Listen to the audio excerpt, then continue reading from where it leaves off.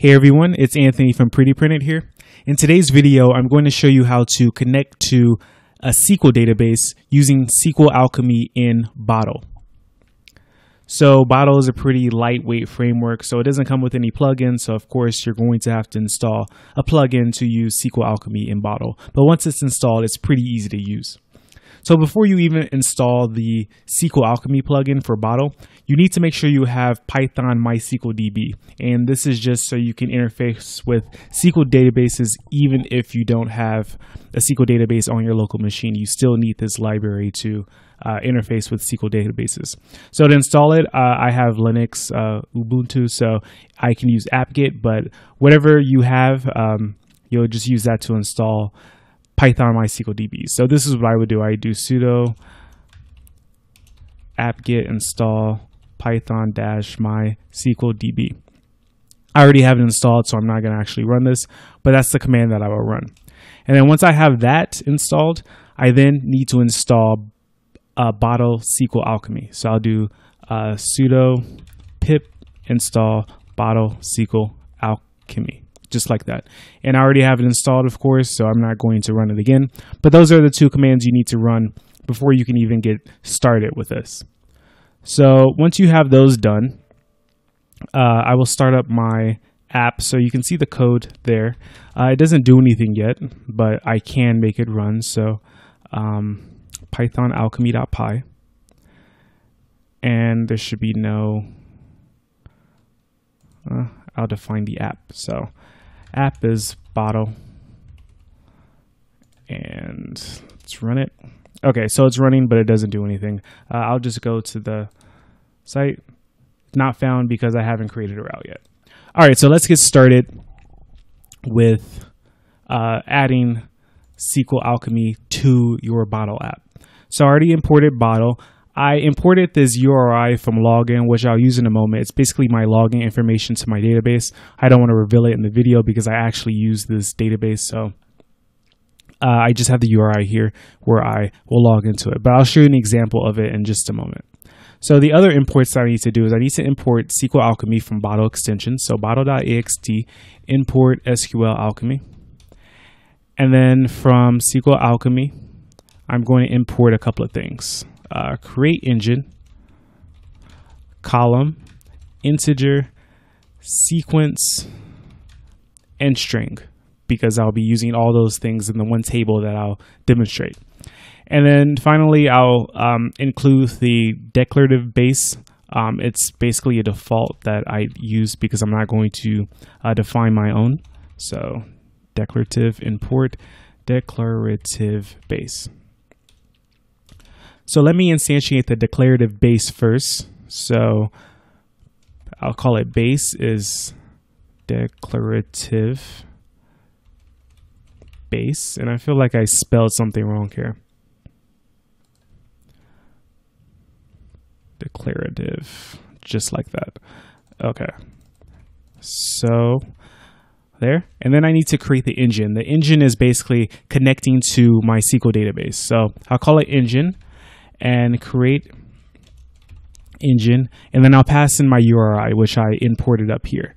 But if you need to create your own URI, they typically look something like this. So MySQL, and then username, password at databaselocation.com/database name. So something like that. If you use a different database, so you use PostgreSQL or some other SQL, an Oracle database, then you'd have a different URI. But in my case, I'm using MySQL, so it starts with MySQL here. So I already have the app created, so I just need to attach the plugin to Bottle. So first, I'll create the plugin. Plugin is SQLAlchemy.plugin. And I need to pass in three things. I need to tell it the engine. So I created that up there. And then I need to pass in the keyword that I'll be using. This keyword will be injected into my routes so I can actually use the database. And then I'll set commit. Nah, I won't set commit. I'll just do engine and keyword to keep it simple. And then I'll install the app. So app install plugin. So now that I have the plugin installed, I can actually start doing stuff with my database. The first thing I need to do is create a class. So this is how SQLAlchemy works. It's basically an object relational mapper. So you take the objects that you have in the database, so the tables, and you map them to Python objects. So I have one table in my database. This table is called the table. Not a very creative name, but that's the table that I came up with, and it has one row in it already. It has an ID column and a name column. So to create this, I'll just do class, the table, and I'll pass in the base. It inherits from the base. I need to give it a table name. Table name is going to be the table. So the class name and the table name should be the same in most cases. Of course, you can do it differently, but that's the convention. And then I have the two columns that I need to specify. So I have the ID column, which is an integer, and it is a primary key. So primary key is true. And then I have the name of it. And then this is a string of 50 characters. All right, so let's create a route where I can actually see the data in the database now that I have this object set up. So I'll create a get route on the index. I'll define this as show, and I need to pass in as a parameter the DB, which is the keyword that I specified above in the plugin. So DB, and this automatically gets injected into the route. So first thing I need to do is query from this table. So I'll do table data, and I'll do a query on the table. So this will return everything from the table. I'll create a results list, and I'll say for X in table data, I want to append whatever name shows up.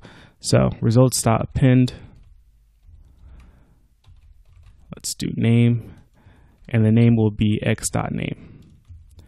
And then finally, once I've appended all the names, I'll return a dictionary, which will get converted to JSON. So I'll say table data is results.